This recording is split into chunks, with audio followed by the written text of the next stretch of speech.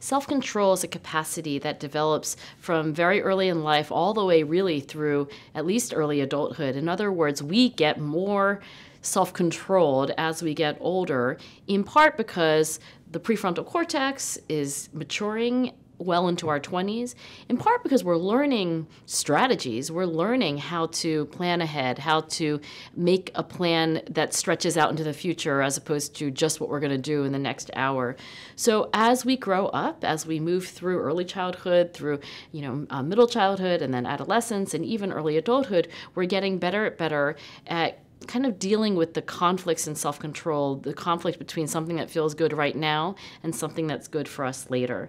Now, parents of teenagers often wring their hands, and as a parent of 2 teenagers, I often wring my hands because it can be frustrating when your kids don't do what's in their best interest, even when at some level they understand what what the consequences of being on Snapchat until 2 a.m. are, and then they do it again.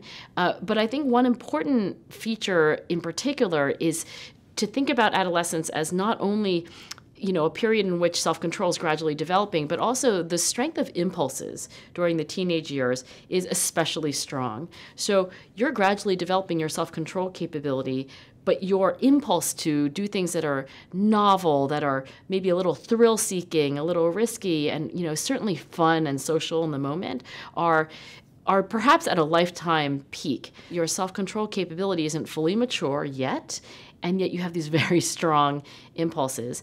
And I do think teenagers need some support then, and I think it's for this reason also that, for example, programs like graduated driving programs that don't just give you your license right away, but recognize, you're an adolescent, this might not be the time to give you, complete control of a car. I think these are other ways that we can accommodate basically the biological development of teenage brains and their emerging strategies in concert with their very strong impulses. One thing that teenagers might want to keep in mind when they go out on a Friday night or a Saturday night or otherwise are in a social situation is that the presence of your friends, the presence of your same age peers, will have an influence on your behavior. So teenagers tend to do much riskier, more impulsive things like, speeding or maybe, taking drugs, things that they probably upon reflection would say, yeah, that's not a great idea when they're with friends than when they are alone or when they're just with an adult. So before you get into a car with a bunch of friends or go out to a party, just recognize that, of course, you're doing what teenagers do. You're hanging out with your friends, but you may not be at your most reflective, wisest self when only with those friends. So make an idea of your evening clear to you before you go. What is this evening going to be? Maybe before you leave the house, when you're not yet with your friends. What do I intend to do? What time do I intend to come back tonight?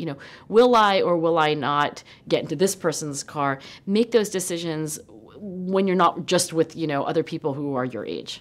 Parents who have teenagers at home, I think recognizing that the teenager that they have is going to be maybe a different teenager when the teenager they have is just with their teenage friends, might just, keep that caution in mind, that peer influence is extremely strong when you're in those years.